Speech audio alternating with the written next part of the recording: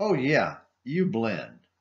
In the movie My Cousin Vinny, IFC, Inappropriate for Christians for sure, Vinny is a New Yorker claiming to blend in with the native population of a small Alabama town because he was wearing cowboy boots.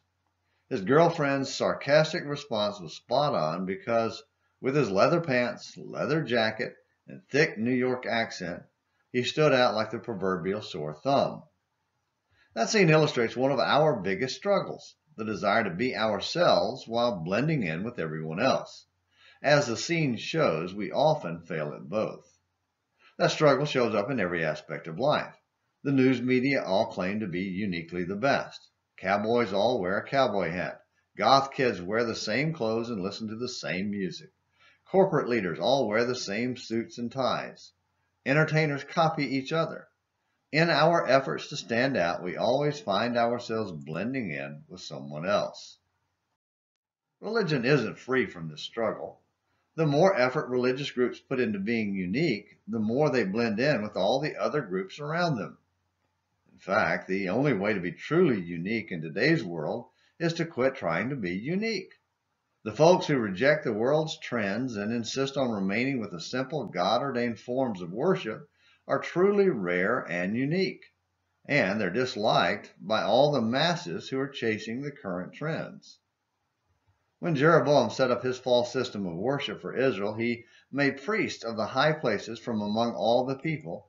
Any who would, he ordained to be priests of the high places. 1 Kings 13, verse 33. Despite God's strict instructions that only men from the family of Aaron, from the tribe of Levi, could serve as priests, Jeroboam opened it to anyone willing to join him in defying God's will. Rather than being unique, they blended in with all the pagan nations around them.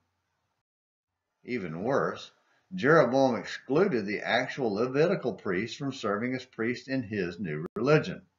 Under the law of Moses, they were scattered throughout the 12 tribes to live among the people and teach. Since Jeroboam prohibited them from serving as priests, they had to leave the law of God and blend in with the new pagan system, or leave their homes and livelihoods and remain faithful in Judah and Jerusalem. So they left for Jerusalem. 2 Chronicles 11, verse 14. This is where life gets hard for those who would blend with God. The religious world offers many seemingly unique options for those who would serve the Lord.